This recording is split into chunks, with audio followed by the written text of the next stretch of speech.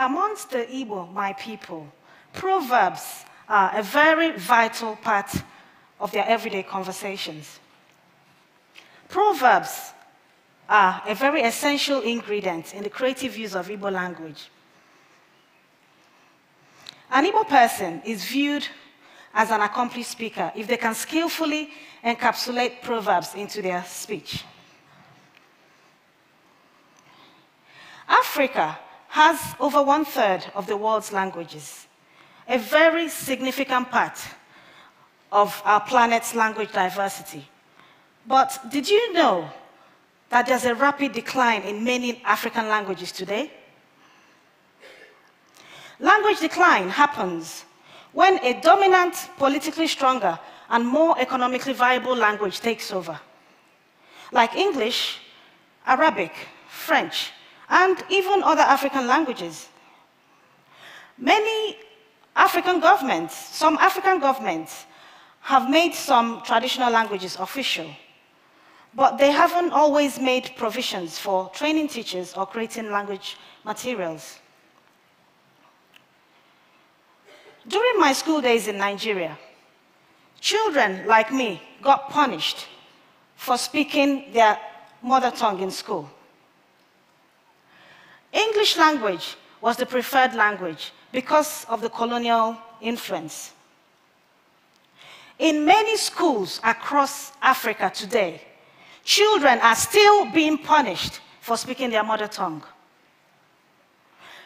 Some parents don't speak their mother tongue at home, either because they don't consider it important enough, in an environment where the language is not being used, or aren't fluent in the language.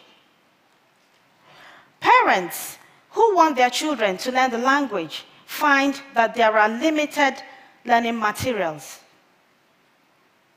All these factors affect children's chances of learning their mother tongue. And as they grow up, it affects so many of them, affecting generations down the line. Because we live in a rapidly changing world, our identity is increasingly becoming important. Languages matter. The growth of any language is measured by the number of new or young speakers, because the old speakers eventually die and they take all the cultural knowledge and language with them. As the popular proverb goes, when an old person dies, a whole library burns down. Even as I speak, our elders are dying and we are losing the treasure trove of important information they have. The scale of the devastation caused by language decline and cultural loss is huge, and it spans many parts of our lives. From ignorance of unique solutions for solving local environmental problems, to ignorance of medicinal plants and animals,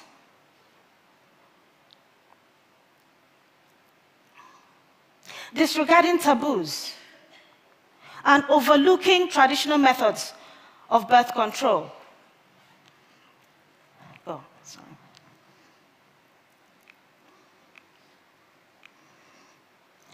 Even with something as basic as hair care, we've lost the knowledge of the traditional herbs and techniques that our ancestresses used to nurture their afro hair. Somehow, we've been persuaded that our culture is primitive and barbaric.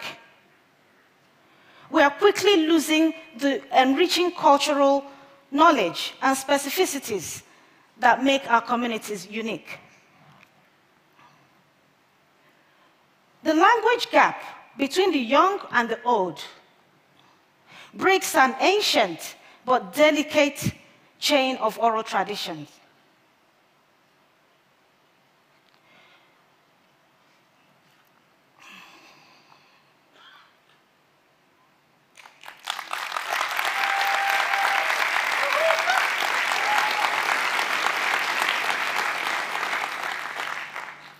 When people lose their mother tongue, an entire community suffers. They don't just lose words, They lose the unique traditions, their way of life, their identity, all the knowledge that has served them for many generations. For instance, in Igbo land, kola nuts must be blessed, broken, and eaten before any activity or discussion can take place in Igbo land. Kola nuts must be blessed in Igbo language. We risk losing this core Igbo tradition because of the language decline. In many African cultures, names have meanings, and a child is named according to the circumstances or stories surrounding their birth. That is language and culture in action. Multilingualism isn't just a nice-to-have skill. Our mother tongues are tied to our indigenous cultural knowledge, and one cannot survive without the other. Our identity, which makes us unique and allows us to step out from the crowd, is in danger. So, if we don't preserve our traditional languages, our communities become a shell of its former self. My grandfather was a headmaster and a translator. He was a walking encyclopedia of my culture, and he taught me a lot. He laid the foundations for the work that I do now, and he inspired my passion for languages and culture. Last year, he passed away. I wish I could get some extra time with him so that I can find out more about his early life and my culture. A lady called Enkikasi was the last recorded speaker of the Igbo language in Southern Africa. She died in 2013, making the Igbo language extinct.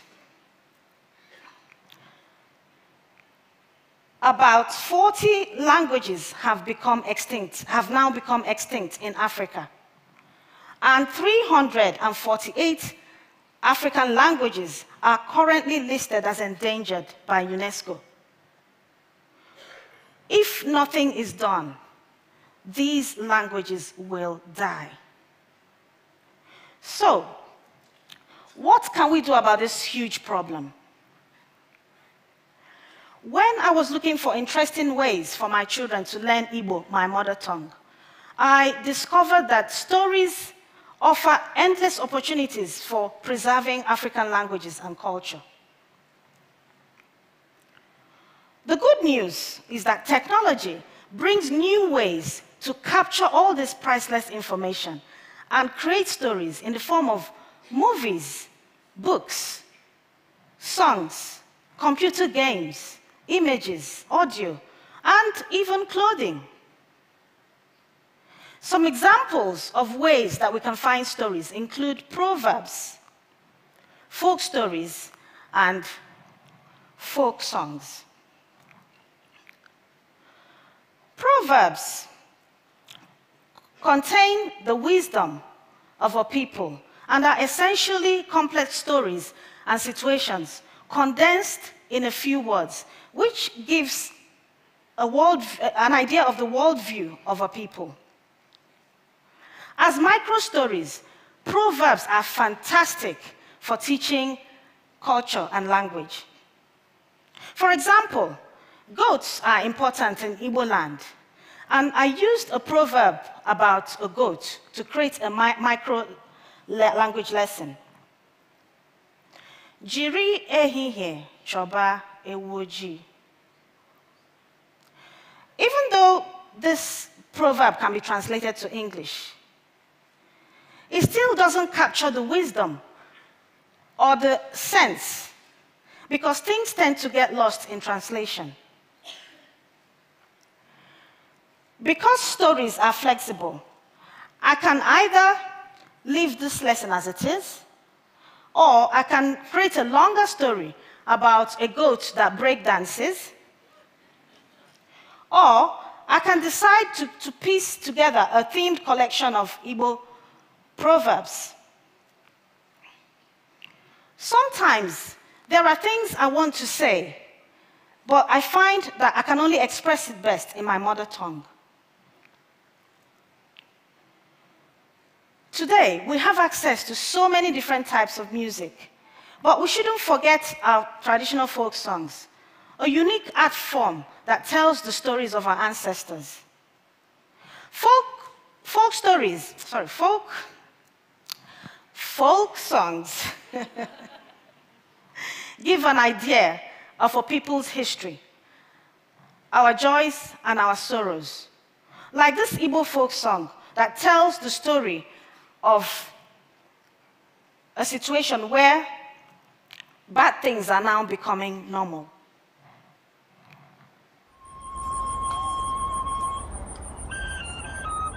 Irezola sachapụ ihe kọrọ n'ubi o, anwụ achala chagbucha akwụkwọ nri o, mmiri na anwụ enwe mmekọ, ọ bụ ihe dịka mmiri dịtụ ka anwụ o, ala gbarụ ihu o, ihe ọjọọ gbafọ bụrụ omenala o, ụmụ ụwa jizi ihe ọjọọ eme ngala, ọ bụzi na ihe ọjọọ abụrụla ihe ọma.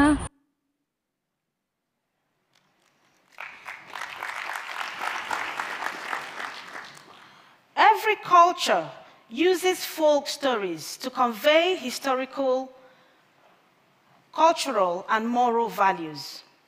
You can either tap into your own traditional folk stories, or you can borrow folk tales from another culture, translate it, and make it yours. Alice can be called Amaka, and the white rabbit can be a squirrel. I'll read you an excerpt of this modified folk tale. Amaka hụrụ ọsa na-efere ya aka. Ọsa banyere n'ime ọgba.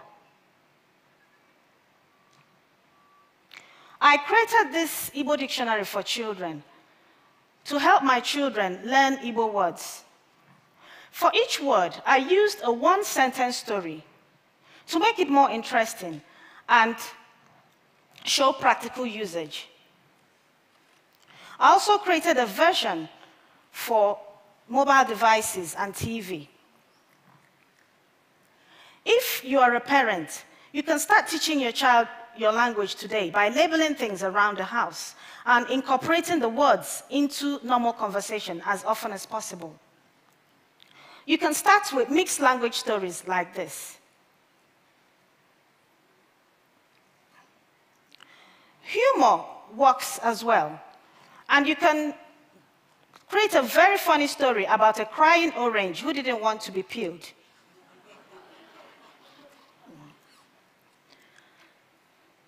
Lately, some languages around the world, like the Oromo language, have been revived. Oromo people are the largest ethnic group in Ethiopia, and Oromo language, or Oromia language, is spoken around the Horn of Africa. The use of Oromo language was banned for 50 years until 1991. Since then, Oromo people have revived their language by creating language learning schools and using their language in so many different formats. We have a lot of work to do.